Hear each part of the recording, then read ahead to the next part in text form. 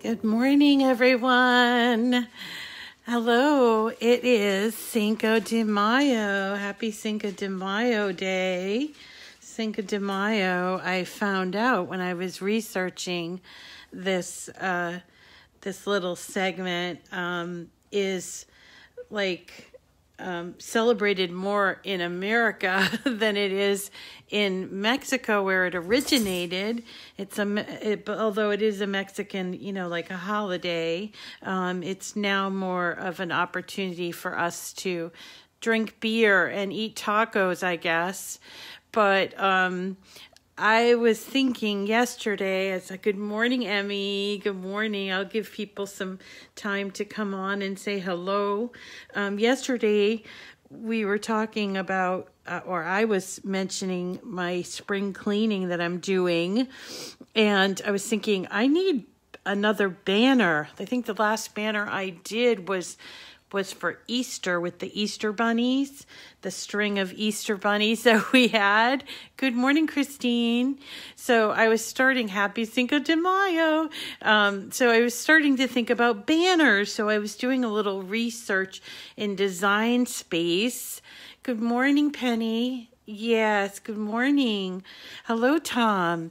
So I was thinking about banners, and I started doing a little research in Design Space, and I want to show you what I came up with, in addition to these really beautiful, what they're known as Papel Picado. Papel Picado. Papel means paper, and Picado means pick in Spanish, and that's because this particular art form is usually done with chisels. Good morning, Amy.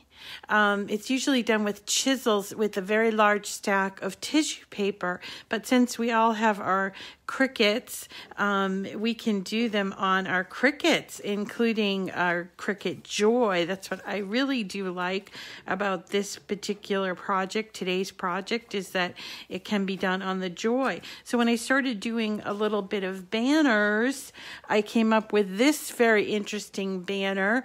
Because it's a 4-layer banner. I'm going to show you how to do the writing and the cutting on the Joy a little bit later. So I cut out, and this took me a little while. This is not a quick, and I'll give you this particular file when I'm done with the video. But I cut out Just Keep Swimming because I thought, we're getting to the place in this social isolation thing where people are getting a little bit antsy. The weather is starting to warm up, and people are wanting to go outside, which is fine, to go outside. But people are getting a little bit antsy about the masks, and I was so disheartened yesterday to find out that people are actually, some fella got killed in Michigan over a conversation with masks. Hi, Emmy. Oh, thank you for sharing. Thank you for sharing it, Emmy. I always forget that. You're my sharer. Thank you. And hello, Cheryl. Good morning. And Wanda. Amy, I don't know if I said good morning, but good morning to you all. It is a beautiful spring day here. It's a little chilly this morning, but it's a spring day in Peabody, Massachusetts, and we are talking about banners. And this particular one, which is this one here, which is the Papel Picado, hi Lori Jo, very simple, easy to do. It's a straight cut, but then this one here is a little more complicated, and it has 4 layers, and each layer has one. This is how the colors peek out. So there's the blue layer and this cream layer, and then this one here, which has both cutouts and writing, and then this top layer that goes on here. So it becomes a very thick letter banner. It has holes in the top, so you can string it up and you can cut out anything you want. I want to show you all of the different banners that are available in Cricut Design Space before we cut out the one letter that we still need. Also later, I want to talk about, I got my glue shipment in from Etsy. I think it was Emmy who told me about it. So I was able to get this art glitter glue shipment. It was from a, let's see, it was Etsy, but it was named Britches and Bows, with an N, Britches and Bows shop on Etsy, and for $25.65 I got this 8-ounce bottle. You got yours too, Emmy? Hello, Dwayne. Hello. So I got the 8-ounce bottle and a 4-ounce bottle. I'm used to using the 2-ounce bottle, but I like the way this feels in my hand. And then I also got this, and some people wondering about this metal tip, so I wanted to show you what it does, because it'll come in handy for some of our gluing. So the metal tip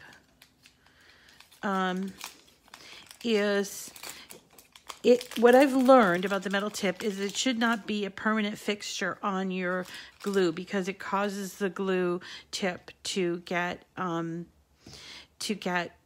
very messed up. Although, you know, if you do use it, you need to use this little pen that comes with it. It's kind of a common pen. I'm not sure if it really is a common pen, but so the tip goes on here, and you have to really push it on there really, really good, and then you put the pen in there to keep it from clogging. All right. And I have several of these. I always am losing the pins, and so I have to use common pins. And this is the cover that it comes with. So I would suggest, because I don't know, for me, I haven't had very much luck with keeping that pin. I would suggest when you're going to do some very, very fine gluing that you just use the tip, and then maybe kind of store it in this little vial so you won't lose it, you know. And most gluing can be done with the regular tip, which looks like that, and then this is just a refill. So if you guys are interested, I'd normally buy this at createforless.com, but they haven't had it in stock. I don't know if it's because of, for whatever reason, if it's because of the virus, or somebody mentioned that she doesn't ship in the winter, or whoever makes these doesn't ship in the winter, but I was able to find it on Etsy, and I wanted to just alert you to the fact. Now, you don't need this glue. I'm not telling you need to get this glue, but it is a really good glue for paper crafting, and so I definitely recommend. Yes, and my dog did eat one, my very first time I got, and then recently the dog did chew on the tip, and that's because it rolled off my table. My dog eats everything. So I'm going to move you up here a little bit, because we're going to talk a little bit about banners. And also later on, I'm going to talk to you about that new tool caddy for the Maker. So you got two 2-ounce bottles of $4.95 each, plus $4 shipping. Ascot. This one here is different. So you got yours from Etsy, but it's called Ascot Supplies, and it is called Art Glitter Glue. There's no glitter in it, but it's made by Art Glitter Institute, and it was originally designed as a glitter glue. That's why they call it Art Glitter Glue. And now I use it for my paper, mostly for my paper. And I really like it. Someone turned me on to it last year, and it really does a great job. It's permanent. I do get it all over my hands all the time, but it does dry clear, and I like the very precision tip as well. But again, you don't have to use that glue. You can find other glues as well.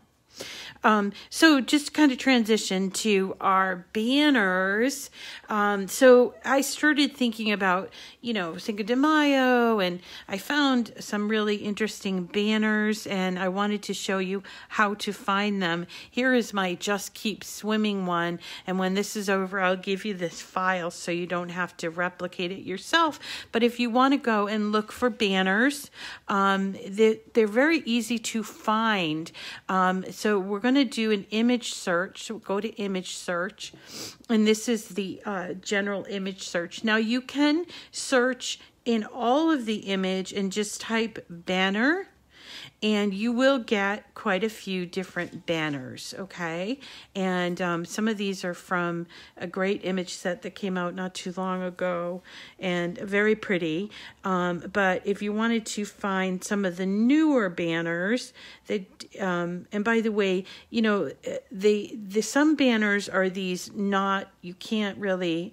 Let me show you what I mean. So they call these things banners. I don't know if I would call them banners, but I don't know what else to call them. But when you do a basic search for banners, that's what you get. But if you go to image sets, that's my favorite part of Design Space. If you go to image set and you search in the image set for banners, you're going to get a whole bunch of wonderful banners that are very specific to an occasion.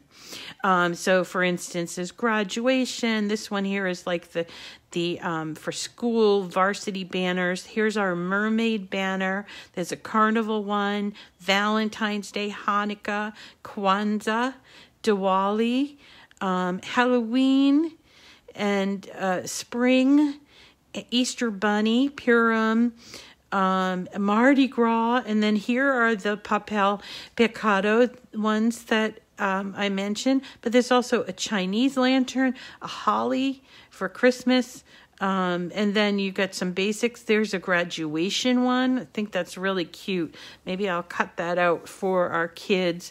They're doing something. Then there's this one, which I really like, and originally I cut out in the word fiesta, but I didn't feel like fiesta was really the appropriate kind of banner for the current situation we're in, but I wanted to show you anyway because it really is pretty.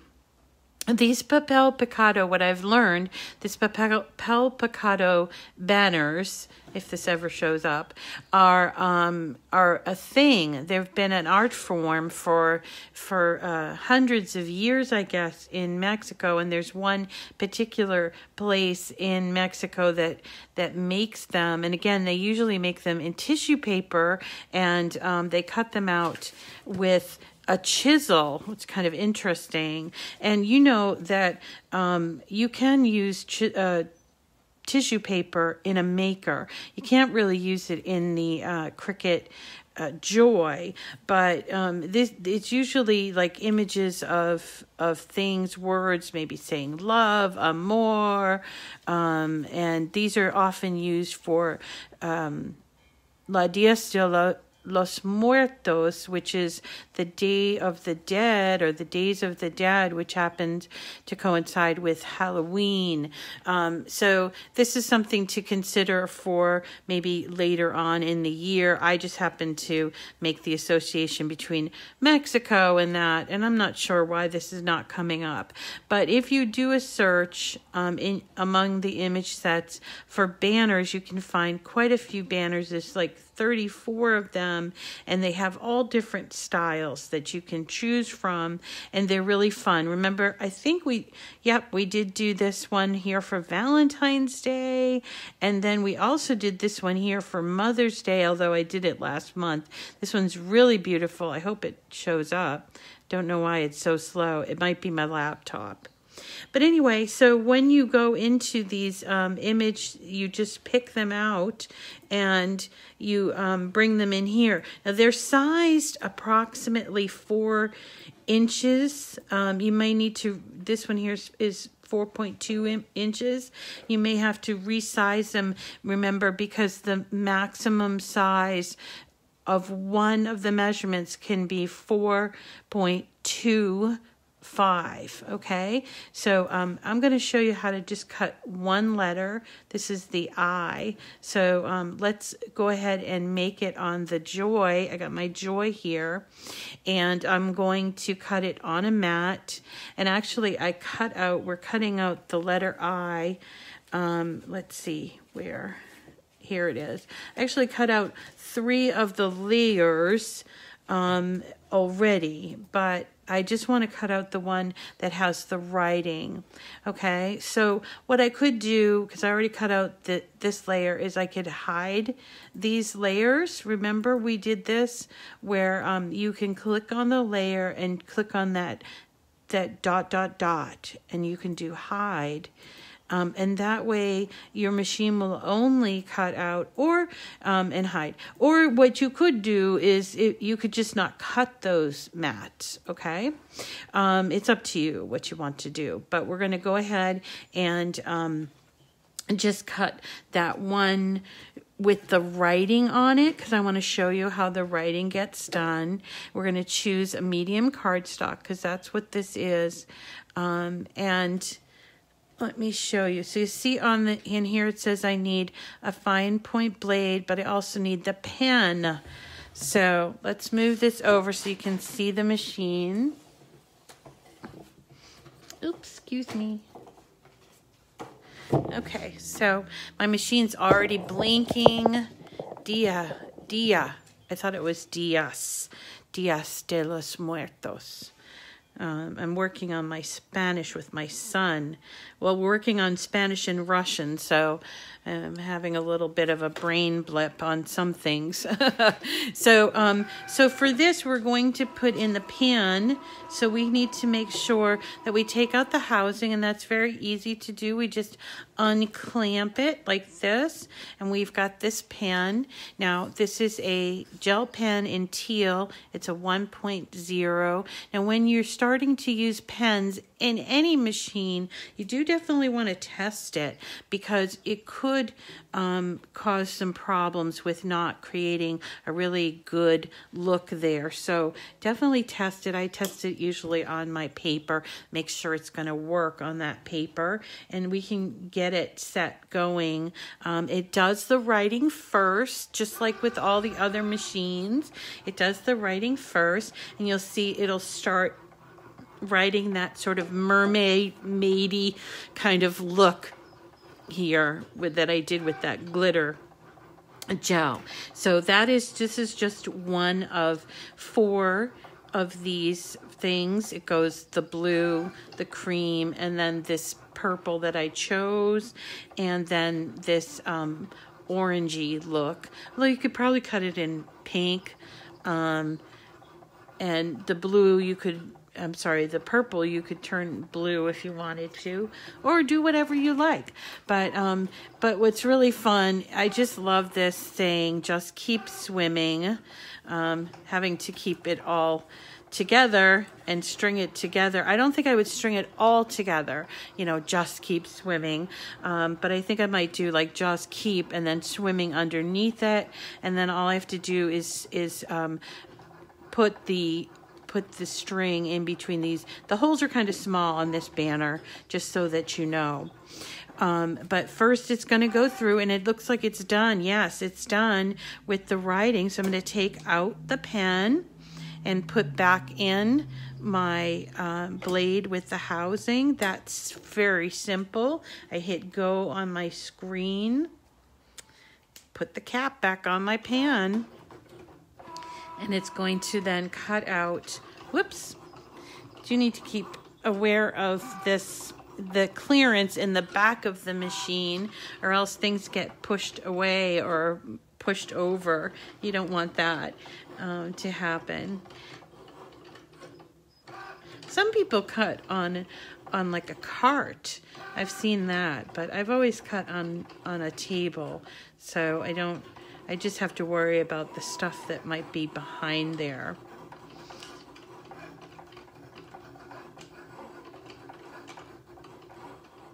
So as soon as this is done, it's almost done. Good morning, Carolyn. I love Papel Picado. It's such a beautiful art form. I was reading, I think it was in Wikipedia, that this art form actually, I think it was a Mayan or an Aztec art form that they think came over from China or Japan, I'm not really sure, but similar to some of the paper piecing or the paper cutting forms. It seems like every culture has some sort of paper. Here we go. Has some sort of paper cutting, and you've got origami, and there's even a German paper cutting.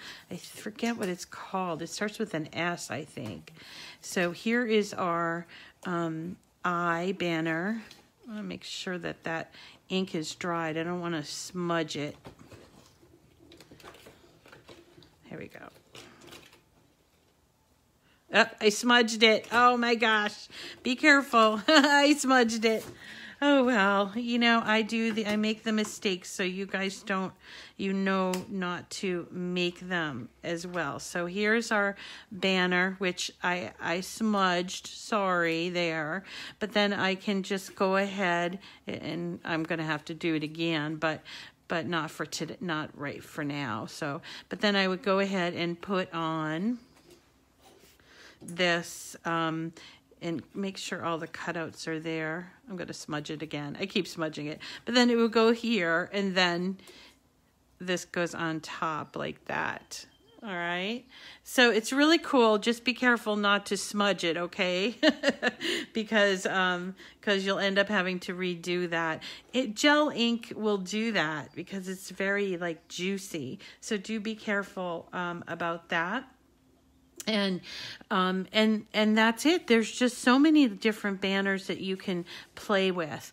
Now, pretty simple craft, but they really make a big impact when they are up in your home or in a classroom or whatever. So I just think it's fun. Very pretty. So I wanted to also talk to you about this. This is a brand new product, and I did post this on my page yesterday, but I wanted to show you it live and in person. This is brand new. It's like a tool caddy. I don't know what the official name is. Tool organizer, but if you have a maker, and I'm pretty sure it's something that if you have a maker and you have all of these adaptable tools, oh, nice. Someone just came. Hi, Susan. She's back from her walk.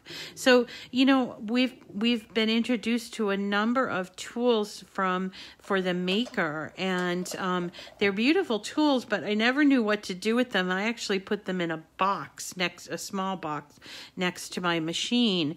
But this is what's called adaptable tool system or set, and they actually kind of hang in here like this. And then if you have extras of these, which I do, this is the blade housing. This one is for the deep cut blade, the black one, and it has like a black blade that goes in there. And then there's also a cutting housing that's pink, which I had, but I don't know where it comes from. But what I like about this is that, so they sit there and you can't cut yourself. And then you can also, if a lot of us have the tips, you can store the tips in the bottom. And so here are my tips for, there's my wavy blade, there's my engraving, there's my embossing. This one here is just the tip that's for changing out the rotary blade. And what's this one? I think this might be my O2 for scoring. So I used, I've been using this, and I used it this morning to cut and score this, which I was thinking tomorrow I would show you how to use the scoring wheel in the Maker. I hope it's not redundant, but I made this really adorable recipe box. This came from a file from Lori Whitlock. You don't have to use it as a recipe box. I was thinking, you know, if you make a lot of cards and you want to store it, an A2 card would fit inside of here. And it's such a pretty and very sturdy box that I thought it's worth it, you know. And so I thought tomorrow I will show you how to do it. This one I did with, let's see, it's called, this is my paper collection. I Am Mom. Just think it's such a cute paper collection. And also because this is a Lori Whitlock file, I thought let's use the Echo Park because she has a hand in creating some of those. So what I chose was for the bottom, I chose this really pretty floral, and then on the top I chose this one. It has like a slow cooker and a vacuum and car keys and water bottle and coffee. I thought it was really cute, and it goes together, and it's really quite clever the way she put the file together, because it's very thick. And I think, yes, Susan, I think this is from a 2020 paper collection. It's called oh no, it says 2018. But it's the first time I saw it. And I did get these paper collections from craftdirect.com. I got a whole slew of them, so I wanted to start using them. And what is really cool about these kits is that you get a sheet of stickers too. So if you're the kind of person that likes doing your your monthly planner or something, you could use them for that, or you could incorporate them into scrapbook pages. There's the monthly planner and a sticker, and you could use them into a project. I suppose I could even use it on this project if I wanted to. If I wanted to use like the mom here or something like that, I certainly could do that. And what's also cute about this project, let me just put this back in here, is that, let's see, the inside, not this one, I didn't cut it for this one, but the inside of this project also has these recipe cards, which I think these are more of like dividers. That's the way I would use it. And I suppose I could even put something written here using my pens. I could maybe have like desserts and sides and Dutch oven cooking. And that way, this would be an awesome little gift to give to someone who's just getting started in their kitchen. And, you can actually print off recipes from like all recipes, and you can print them off in a 3x5 size, which you could do inside. And there's all kinds of different uses that you could use, like if you just wanted to something really a cute little useful. Oh, my pleasure, Susan. I'm glad to be of help. I'm glad to be of help. So tomorrow we'll put this together. I'll show you how it goes together, because there is a little bit of trickiness to it, so that you can get a nice thick. See how thick it is? And then to show the box and how we put it together. And I can show you how to use the scoring wheel. Now this project is too big for cutting on the Joy, but if you have an Explorer or a Maker, you'll be able to cut it with those machines. The Explorer would use the scoring stylus, and I'll be cutting this on the Maker tomorrow. So I'm going to use the scoring wheel, which I am very nicely keeping in my cute little, it reminds me of those eggs. What was it? Nylons from like the 70s and 80s, where they were called like legs, and they used to come in an egg. My mom would always give us the egg to put stuff in. I just love little useful but neat looking things. And this is on sale starting yesterday. It was on sale. I forget the actual name of it, but it is oh yes, and HSN has it on sale today. today. Yes, it's $24.99. Now, if you order from Cricut.com, you can order this from Cricut.com using my link, and you'll get an additional 10% off and free shipping as long as your order totals $50. I don't know if they offer that at HSN, but if you order it using my link, you have to use my code with it, and you have to have a $50 purchase. Miss Rita 202 is my current code, and so you can get this and maybe one or two other things and get 10% off and free shipping. I think I've encountered some pretty high shipping costs at HSN, so I always do my Cricut shopping on Cricut.com, so that's just sort of the thing. So that is it. I didn't talk a whole lot. Legs. Yeah, legs. I'm so glad, Susan, that you're trying some of the different designers. There are many designers. I usually just spotlight a few that I am most familiar with, but there are other designers out there, and as I find them, I'm happy to show you.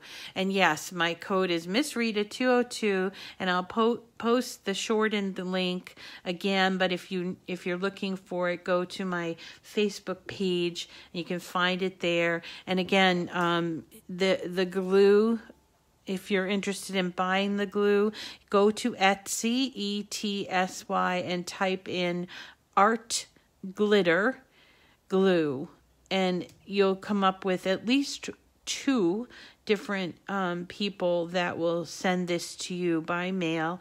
This one here was from Britches and Bows, but somebody else, Mary, you have Susan? Hi, Roxanne. So Susan is reporting that she's done 4 of the 5 Sun Valley cards. I want to do the cactus, the lemonade stand, and the avocado in that. I really just, you know what? It might be a good Saturday night project to do those cards in that particular kit. They're all so cute, and they're a really recent kit, and I don't know that anybody else has really shown that. Maybe she has. I'm sure she has.